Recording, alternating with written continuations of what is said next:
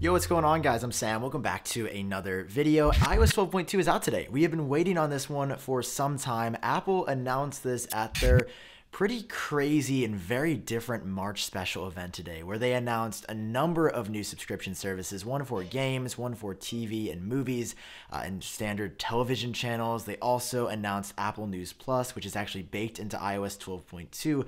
We're going to jump into that in just a minute. They also just released a really big iOS update, which is what iOS 12.2 is. As always, if you're excited for this deep dive, drop a like down below. It seriously helps me out, and hit subscribe so you stay up to date on the latest Apple news. Let's go ahead and get started. The big takeaway for iOS 12.2 is Apple News Plus. It's a new subscription service. This is the official copy from Apple that extends the Apple News experience with hundreds of magazines and top newspapers. The Wall Street Journal is included in this. A ton of really cool magazines are included as well. Basically, for $9.99 a month, at least here in the US, you get access to over 300 magazines and other websites that were traditionally paywalled. It sounds pretty cool. It's available right now in the US and Canada, and it's probably going to expand elsewhere later this year or into 2020.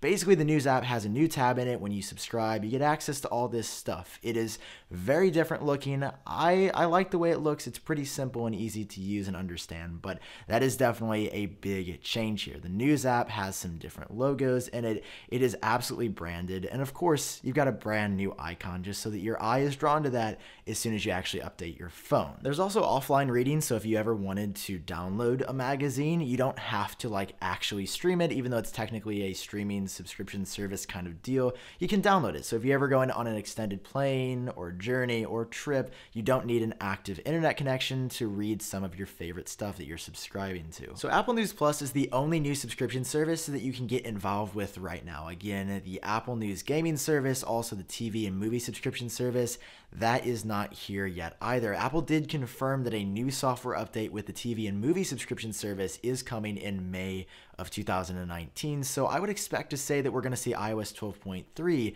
released to you guys, to the public, sometime in May. Just a little tidbit that I wanted to throw in there. Next up, if you have any device with Face ID, you get 4 new Animoji. Now, as cool as these look, yeah, I know, the giraffe is pretty dope. I got real excited when I saw this. Also, the way the little shark wags its tail, that's cool. Or I guess it's fin. It's because it doesn't have a tail. Anyway, it is pretty cool. There are 4 new ones now: owl, boar, giraffe, and shark. And again, they're only compatible if you have Face ID on your device. So one of the newest iPad Pros or iPhone 10, 10s, or 10R. If you have anything else, you won't get these new Animoji, but they're cool. They look nice. I just know that I'm never going to use them. They're fun to show off on video. They're a cool flagship feature for an update, just not practical in really any way. Next up, there are some AirPlay changes inside of iOS 12.2. First up, inside of Control Center, there is a brand new Apple TV remote sort of app thing in here. So it's been redesigned. It's going to work with smart TVs, I believe, and also, of course, Apple TVs. That is the main primary use here.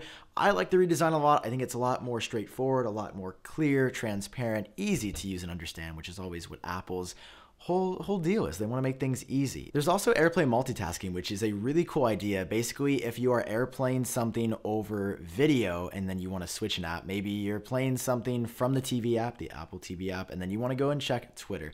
It's not going to stop that audio like it did in the past. You don't have to stay on the app that you're AirPlaying from your phone. You can just go ahead and AirPlay it and then resume whatever you were doing if you want to multitask in some way. Also, AirPlay destinations are now grouped by content type, making it faster for you to find what device you want to play to, and that is straight from the changelog. Following that is support for second generation AirPods. You may have seen last week that new AirPods came out. It was a pretty big deal. If you get second generation AirPods, for them to work in general, or at least to work properly, you got to get on iOS 12.2. So definitely go ahead and update if you have someone to order or you're planning to update to second generation AirPods in the near future, so you get all of the latest features and changes. There were also some changes to Apple Pay in iOS 12.2, namely there's some insanely good looking new animations inside of the app and some general UI aesthetic changes.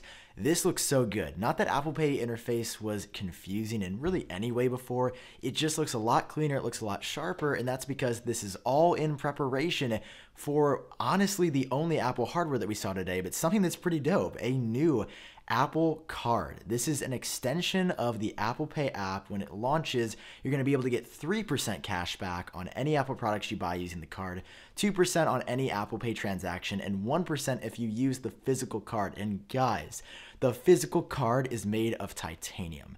I don't know how Apple's going to get away with offering these for free. I feel like you're going to have to literally buy the card because it's titanium and not plastic, but the entire credit card sounds too good to be true. Apparently, no late fees. Everything's laid out for you in the structure. They respect your privacy. They don't share anything with Goldman Sachs, who is actually going to be the bank in charge or namely behind the card. MasterCard's not going to get any of your data. And this is why the Apple Pay app looks different. So there aren't any huge changes now. That'll be coming with the Apple Card very soon. I believe that's launching this summer. But for now, you do get a refreshed Apple Pay app or wallet app, I should say, and it looks really nice. While we're here, before moving on to other changes present right now inside of iOS 12.2, Apple has announced a gaming subscription service as well called Apple Arcade. The name is great, the branding is super fresh, it looks really dope. There's going to be new and exclusive games that you can get through the subscription service, but Apple's being really ambiguous here. They have not announced pricing. They say it is coming later in 2019, so we have a lot more to learn about it, but could Apple reinvent gaming with this? So let me hear your thoughts and feelings about the event, iOS 12.2, and Apple's new subscription services down in the comments below. Jumping over to Safari now, if you automatically sign in using password autofill, you're not going to have to tap anything anymore. It should sign in automatically, which is dope. You're going to get fresh warnings if you're loading an unencrypted web page. There's been some changes to how the do not track option works. It's now been rolled into another feature called intelligent tracking prevention. So if you're looking for that feature or option in settings, it's just been rolled into something else. And here's one other tidbit that you'll probably find really useful. Whenever you're Googling or searching something in Safari now, little blue arrows pop up next to popular searches. So if you don't want to automatically Google that, but want that key phrase or whatever to build on top of, if you tap the blue arrow, it's going to put all of that in the search bar, and then you can add additional queries or words after it or before it. You can modify it rather than just only being able to search for automatically suggested results. Heading over to Apple Music now, if you are a subscriber to this, inside of the Browse tab, it has been rearranged, redesigned for an emphasis on more editorial content. So it's okay. I'm not a huge fan of this change. If you want to get into top charts, for example, you now have to scroll down a lot. I really like that was at the top, but now in Apple Music, to browse, you have to go to browse and then scroll down quite a bit to get to your genres, moods, top charts, or music videos. There are also a wide variety of smaller changes in this update as well. So iOS 12.2 supports air quality index in maps for United States, United Kingdom, and India.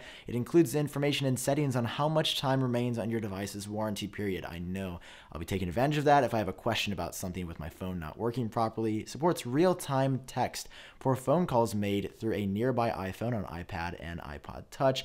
This is a stupid one. Displays a 5G icon for some devices if you're on AT&T's 5G Evolution network. I don't know why Apple's supporting this. It's a big gimmick. They're getting sued for it. It's not 5G. It's just 4G LTE still, and that's a whole nother debacle.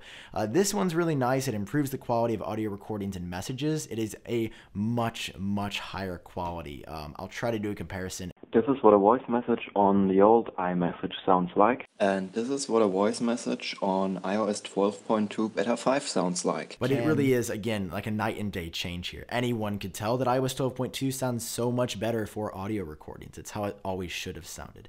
On the Apple TV remote on iOS, there is improved stability and performance, which is good because it was kind of in a bad spot earlier. iOS 12.2 fixes an issue that prevented some missed calls from appearing in Notification Center, addresses an issue where a badge notification could appear on settings, even though no action is needed. I've had that happen before, and I drove myself crazy for 5-10 minutes looking through the settings app, unable to find where the badge was coming from. The update also addresses an issue in Settings, General, and iPhone storage, where the storage size of some large apps, the system category, and other category in the storage bar graph could be incorrect. Always nice to have accurate reporting there. iOS 12.2 fixes an issue that could cause voice memos to automatically play back recordings after connecting to a car, Bluetooth device, and resolves an issue issue that could cause voice memos to temporarily prevent renaming a recording. Additionally, there are some security updates as well. So per usual, if you want to be on the safest version of iOS that we know of right now, you want to be on the latest version. You could stay on an older version if for some reason you're hesitant to upgrade, but